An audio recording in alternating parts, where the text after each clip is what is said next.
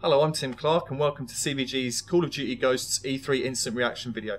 I'm joined by Leon Hurley from the official PlayStation magazine. Hello. Matt Elliott, also from CVG. Right. Boys, what did you make of it? Leon, you've already been out to see Call of Duty Ghosts at Infinity Ward. Yeah, so I went out to see the pre-reveal event from the Xbox One show. So I saw the In the Deep. I saw a lot of tech demos showing off their kind of shiny next-gen lighting and stuff. I still see anything that sort of doesn't feel like it's another COD.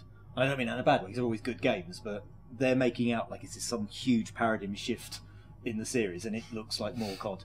I saw the whole show was interesting because I've been saying for a couple of years now that I'm surprised that more software publishers don't just almost sidestep E3 and go direct to the public and beam footage of their new games straight to them in that kind of extended, here's a load of gameplay sort of way. And this was them doing, well, this was one of the most high-profile examples of that.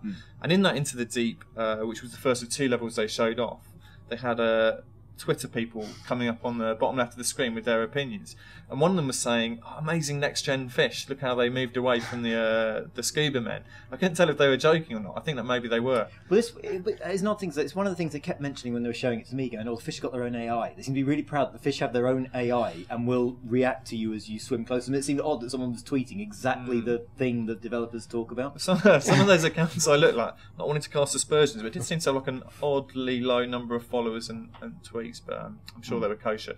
Matt, what did you make of the Into the Deep stuff, the scuba bit? You said it was like James Bond? It's very like James Bond. Slightly like James Bond. Yeah, if I'm honest, I was probably more excited by what we saw in No Man's Land. But it looked nice, it looked lovely, and the sort of the combat stuff sort of felt a little bit kind of sort of staccato. It came and it went. I didn't really get any kind of sense of it being sort of like, you know, if you miss, you're going to fail. I mean, it felt like to me like an Underseas version, a Finding Nemo version of the all gillied up level, where you had, you know, a kind of a man with quite a serious voice in your ear telling you to move up and take a guy out. And so, in the sense of it being like another COD, I definitely can see what you guys mean. I mean, it's tough to be too judgmental about what you saw from, you know, the visuals or the sort of technical side of things, because we're watching, you know, on a stream and you get kind of quite a lot of digital break from that. It's a bit like playing on live. But were you impressed by kind of what you saw, Leon? I think it's hard to judge with that sort of things. Like if you watch someone play all gillied up, it would just be a man walking around for a while. But when you play, it's like one of the most amazing sort of, that one level is better than most video games in their entirety. And I think in that sense, it's quite brave actually that they chose that level as the first one that they show people, because all gillied up is a thing that a lot of people hark back to as kind of saying COD is no longer dynamic. It's all just one note, like Eiffel Towers falling over from start to finish.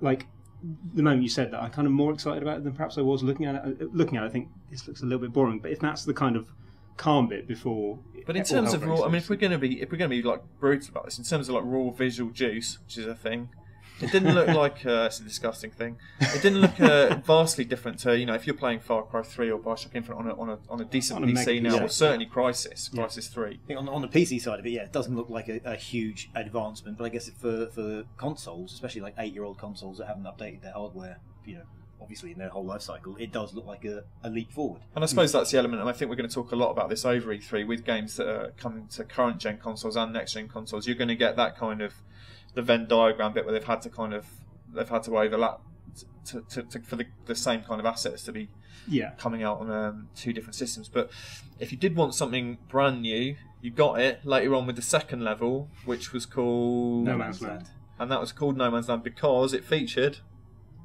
a dog. The dog, yeah. Riley the reason. dog. What do you make of Riley as a name? I've got a dog called Batman. I think Riley's a less cool name than Batman. I don't know. The dog's an interesting idea. I'm not sure. Like when they showed you controlling him, it just made me think of like bits like the robot spider in Black Ops 2. It's like a furry missile, like a furry drone missile. Yeah, and it looked like there was a press X to bark kind of thing. He barked a couple of times. You're hoping there's a press X I'm hoping, to bark. Do you think you can unlock the dog Jason's? Yeah. If there's a bark button, that's basically the only button I'm pressing. The dog jumped through the window. I thought it was a nice animation, and then seemed to barrel 4 people out the door, and then you had one of those like the siege break moments. Thing. Yeah, the breach. Yeah. That's the right word for it. Brilliant, ridiculous. I'm not sure. I like the the 4 brilliant, people being chased. ridiculous. The funny thing in the presentation was they're going, oh yeah, because you always have to kind of pay fealty to the community. And they're going, oh, we love what the community have done with the dog. But surely, like the meme has been like people joking about it. People have done terrible things with that dog. Yeah.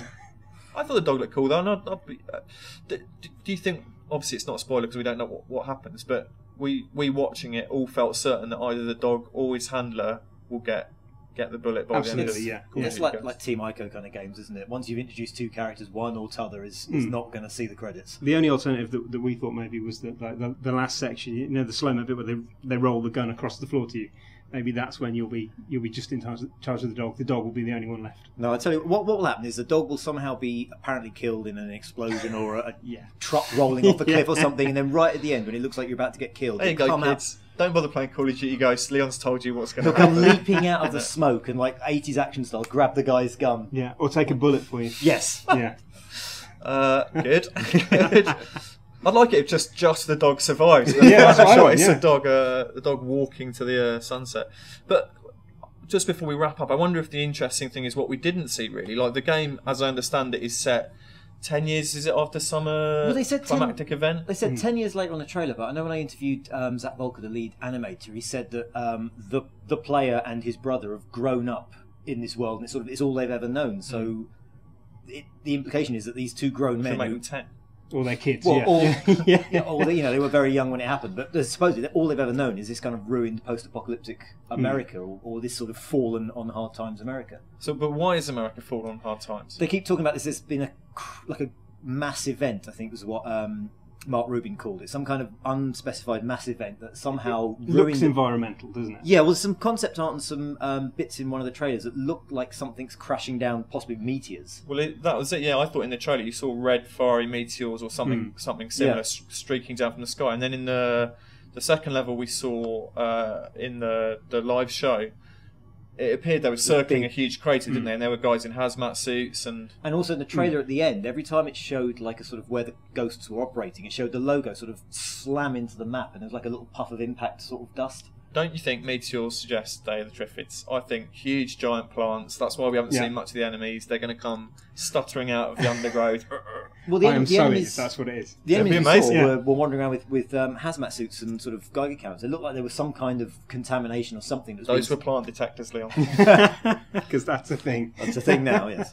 So yeah, I think partial approval for the Call of Duty Ghost reveal. We'll be back all through the week of E3, a rotating cast of experts, I'm going to say, to talk about the big games of the show and what the different console manufacturers revealed. So don't forget to hit subscribe if you want to see some more of that good stuff.